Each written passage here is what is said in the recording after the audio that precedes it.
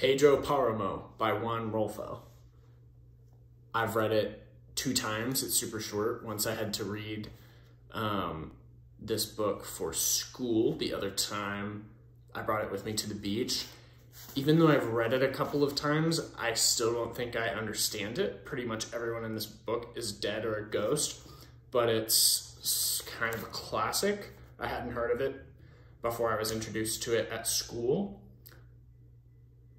And I'm not really sure how common of a title it is. I'm not really sure how often people throw it around, but it's a good niche to me book that you could knock out in a day or two. Pedro Paramo.